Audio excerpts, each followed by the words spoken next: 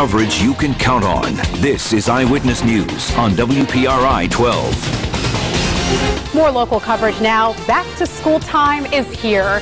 Today, thousands of children, or dozens of children, lined up for free backpacks filled with school supplies. Organizers say without this event, some kids wouldn't have the supplies they need to start school on the right foot. Dozens of children and parents line up outside in the rain Saturday morning, and the wet wait was worth it. Here at the United Way in Olneyville, they gave out backpacks for school full of supplies, things some families can't afford. Sometimes I use my old one because maybe sometimes they don't have enough money. I feel excited because I feel like they're trying to help me learn better.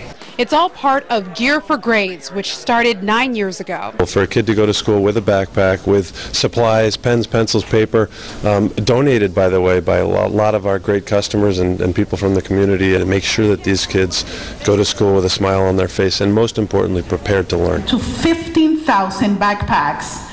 Local businesses, state and local officials, and community groups came together, donated, and volunteered to make this year's event a success. Oh, great. Any book that you want here. Books, bags. Jalen Guzman says now she's more than ready for 4th grade. I got a book bag, I got candy, I got a lot of things that I need for school. I feel great.